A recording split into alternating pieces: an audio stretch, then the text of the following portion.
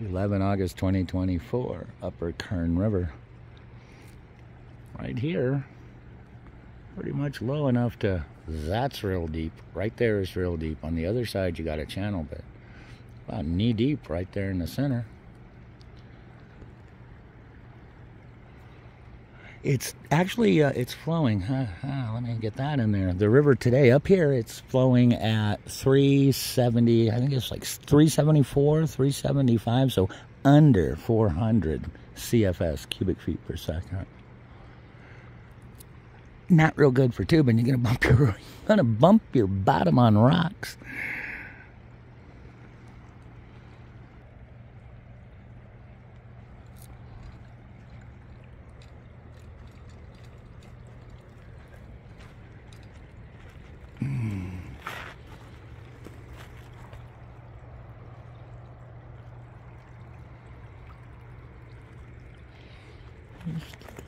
Got deep channels through here.